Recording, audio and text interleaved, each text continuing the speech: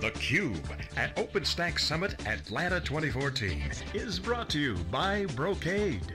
Say goodbye to the status quo and hello to Brocade. And Red Hat. Here are your hosts, John Furrier and Stu Miniman.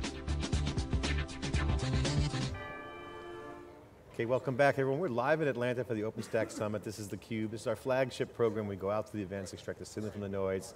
I'm John Furrier, the founder of SiliconANGLE. I'm joined with Stu Miniman, the analyst at wikibon.org on cloud. Our next guest is Peterson, executive leader, global services for IO data systems. You guys, huge success. We at Open Compute, welcome to theCUBE.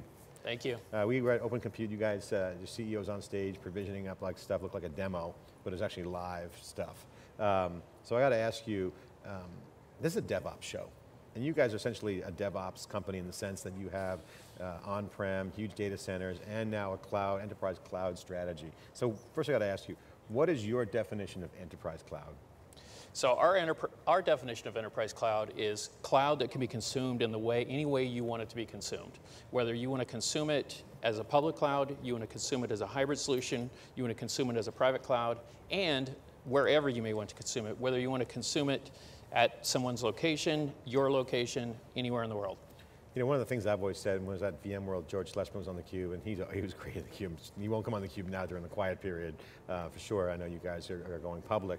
But the thing that Pat Gelsinger said, the CEO of VMware, was, you know, software-defined data center still has a data center, right? And so one of the things that I think that's very interesting about what you guys are doing is you have a very specific solution for large companies who are doing hyperscale in the enterprise, for on-premise, expanding on the facility side of it with the containers, the real containers, not like Docker containers, but like, you know, getting infrastructure up and running, and now a cloud. So explain that concept, okay? Explain that solution, and why is it so popular? Why is it getting so much traction?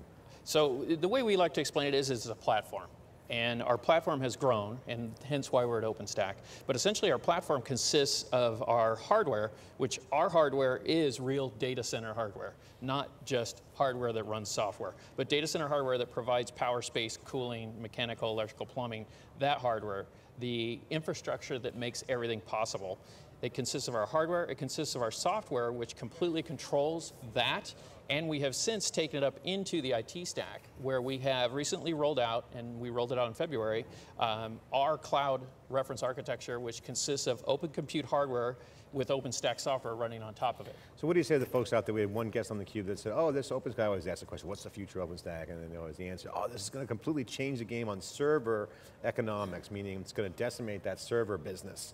You know, the HPs, the IBMs already sold their low-end server business. So how do you address that? I mean, do you look at that? I mean, because what you guys are doing is essentially catering to a large footprint issue. You see Amazon making their own gear, you see Google making their own gear. There's a trend towards turnkey data centers, right? So the question is, how does OpenStack impact that argument that it's going to decimate the server business? So the best way I could explain this is, the way we got to where we are is our largest enterprise customers used to come to us and say, hey, I need to procure and quickly roll out data center capacity. And they need to do it in 400 kW, 800 kW increments. We met that need, we created those products, we've been successful in that business, but it changed. They've now come to us and said, I need to spin up 3,000 virtual machines and I need to store 18 petabytes of data. So you're like data center on demand. Yeah, they don't tell us, I need an HP DL380 with this. No, I need to spin up 3,000 virtual machines. I need it on on an open platform, and I need it ready to go. So you're riding that trend. So you're basically saying, look, there's obviously going to be servers. Server's never going to go away with what is a server. So you're saying it's not about the server per se, it's about the data center. Yes, yes, and we see compute going to much more of a fungible type solution. If I can spin up a virtual machine, if I can do my workload, if I have the ability to do that and get all of the support behind it. So that's the key here, is I don't have to worry about a construction project to allow myself to have the capability from a power, space, and cooling standpoint. With I/O and the intelligent control platform, you can drop that down, you have everything that you need ready to go, and it's completely software optimized. It is a true software-defined data center. including the data center. Yeah, so Aaron, we're hearing everybody talk about how OpenStack's going to, change the economic models of what's happening. We know that IT just, wastes, so much of their budget on just trying to optimize things and keep the lights on. But, when we hear companies talk about, even when they're adopting new technology, building a data center is something that nobody wants to do. David Furrier, our CTO, wrote an article talking about mega data centers and said, even if you look at Amazon, they don't want to build another data center. Why is that such a pain point, and how do you guys help address that? It's interesting. People don't want to build mega data centers, but they want to build mega capacity. So if you're lucky enough and you go viral and you have to have the physical need, you will build a large data center. I think with I/O, the big benefit you get there is you can do it in increments. So you can start out in a smaller capability, and then you can grow it as your needs grow. And it's incredibly modular. Snaps together, and you can do the same with the IT stack as well. So as your needs increase, you can drop essentially our reference architecture and scale your cloud capability as well. All right, so we're looking through the latest survey result from Openstack, and of about 500 deployments that they had that took the survey, about half of those were on-premise. What do you think about kind of that on-premise business? How does that fit with what you guys are doing? So we have approximately 700 customers that we have built relationships with, primarily in the data center business. And we have very good relationships with those customers, and they trust us with running a lot of their data center business.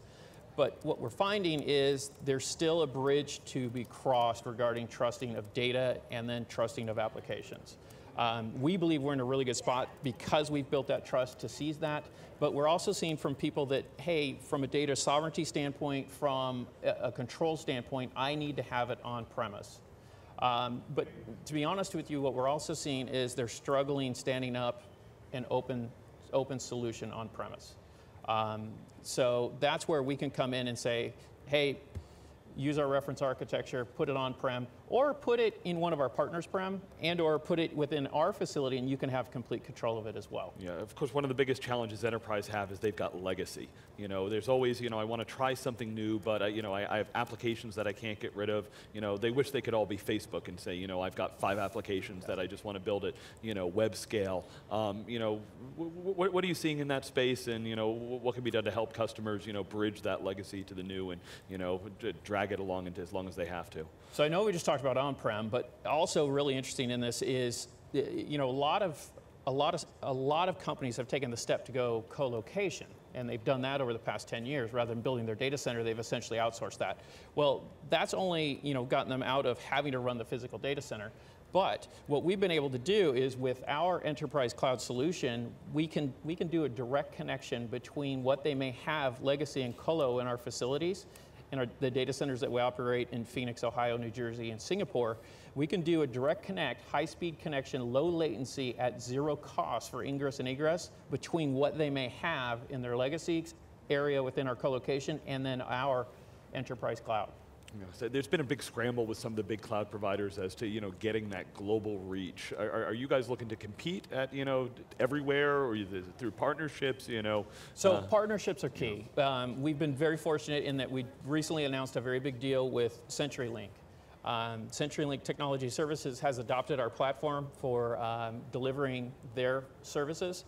And what that's going to do is allow us to leverage their locations and their data center reach as well as ours to provide basically the solutions of our platform through multiple channels. Aaron, talk about the open standards, because obviously I took a tour of your facility, was down in Phoenix and swung by, so met with George and the team, and it's impressive, right? So it's impressive to see just the quality and just the success there. But now you're talking about open standards, talking about open source, talking about software, right? So software-defined data centers is obviously the hot trend. So talk about what that means for you guys. How do you vector into that open source community? Obviously you guys were at Open Compute. That is a hardware version of the Homebrew Computer Club, kind of in this modern DevOps era. So how do people connect that dots? What does that mean? You got Open Compute, I get that, but how does that relate to OpenStack? So, a little bit of history. We had a traditional cloud product that we founded about 4 years ago, and we put it on brand name hardware. I won't use the brand name, But what we found is that it worked really well, and it functioned what we needed to do, but to scale it was incredibly expensive. And not only from a hardware standpoint, but from a software license standpoint. So about 1.5 years ago, we set out to find a better, faster, cheaper way. And really where that drove us was from an open standards on the hardware side to open compute, and then from the software side to OpenStack. The combination of the two are very powerful, and as far as I know, I believe we were the first to actually combine the two into a complete solution. But of course, with that, we had the joy of doing the engineering to make that happen as well. But a very compelling solution of, we now have a roadmap and open standards for our hardware solution, and we can publish that and share that with all of our prospects and customers, and we have the same on the software side. So talk about the footprint. I mean, just for the folks out there, just give them some order of magnitude scale of I/O, because a lot of people can relate to Google Cloud, these other cloud, Azure, others. What footprint are you guys dealing with from a physical standpoint with I/O? So we operate over 2 million square feet of data center, and when I say 2 million square feet of data centers, active data center, typically our customers are enterprise-sized customers. We also have done some cloud business in the past, like I've said, but we're also pushing very quickly into providing the enterprise cloud within our facilities and also providing that as a product to our customers. So we have defined our platform by providing the service for over 700 customers, 2 million square feet, and we've taken those products and created the platform and made them available for enterprises. So you're at scale with Amazon, Google, Rackspace, and Azure. So like, talk about the issues that are important. Scale, check. Security, talk about security. So from a security standpoint, some of the largest enterprises in the world currently trust us with running their solutions. So the company defines it. You don't have any, like, we have security capabilities, but the company supplies that? So we provide the physical security, and then a lot of our customers also rely on us for networking. So we actually provide the logical security for that as well. But from a cloud standpoint, where we really stand out security-wise is you have the ability to have your workload, your legacy workload in our co-location facility, and you have the ability to elastically expand into our enterprise cloud over a local area network. Nothing goes to the outside. So one of the things is lock-in. People worry about lock-in. How do you address that? Do you guys do you say, hey, no lock-in? How do you address that one issue? So in our cloud reference architecture, there is zero lock-in. It's open compute hardware, of which we can procure from any ODM vendor that wants to go to that standard. And then we have OpenStack on the software side. We don't believe that there's a place in the future for brand names and the premium that go with them for most of the compute needs. There will always be specific compute needs of HPC and things of that nature, specific applications. But for the majority of workloads, for the majority of applications, a complete open solution will work. All right, so I'm the CIO, and I'm sitting with all my staff, and I say, hey, I've heard good things about you guys, a huge footprint. You're like one of the big dogs with Amazon, Google, and whatnot, and on the square footage size. I want to go OpenStack, and we're putting our plans together. What do you guys offer? What do you say to them? So we offer them a public cloud solution, so run on our facilities, supported by our team. But really where our differentiator is in a hybrid type solution. So with a hybrid type solution, leveraging our data centers, leveraging our existing networks, which are massive as well across our facilities, you have the ability to determine what you want control over, what you want to run, and then what you will allow to go out to the cloud. So the combination of those two and the ability to do it without any tolls across that connection, and a very low latency connection as well. One of the things that we're seeing is some people have attempted to move workloads to the cloud in the past, so some of their application servers, some of their applications, but they couldn't move the database due to data sovereignty rules or whatever it may be, and the latency between the application and the database actually did not make it possible. It failed. We're seeing some of those folks come back in a low latency, high speed connection between the cloud and them, and how do enterprises evaluate the cloud? So, obviously on-prem is pretty much a groove swing. there's certainly transformations going on in terms of footprint, power and cooling. There's always a gun to the head of the facilities managers on, do more, reduce the power footprint. So I see that clearly as a huge opportunity for you guys, just right out of the gate, low-hanging fruit. Now the cloud is a little bit different, so it's still evolving, it's growing like crazy, it's clearly going to be a trend that's going to power decades of innovation. What do you guys see as the evaluation point? In the RFPs, you seeing it as what are the table stakes? What are some of the key evaluation points? One is scale, because really with cloud, the ability to scale and go elastic is just a big use case for cloud. Another is security. So how can I trust you with it? Another one that is ease of ingress and egress of data. So early adopters have found that it was very easy to put data into the cloud, but it was very difficult to bring data out of the cloud. And I think the other is interoperability and the openness. The ability to move what I have in the cloud from one provider to another provider with minimal effort. Okay, so for the future of OpenStack and I/O, what are you guys providing? What's the roadmap look like? Can you share any specific high-level data? I would say really the differentiator of I/O is the ability to provide the same solution in our facility, in our partners' facilities, and your facility. So you will know what our reference architecture is. We're completely transparent with that. Unlike some providers, we allow you to come into the data center, and with our OS software, we allow you to view every layer of the data center all the way from the utility to the UPS to the PDU to the server, and then actual data from the server, real time.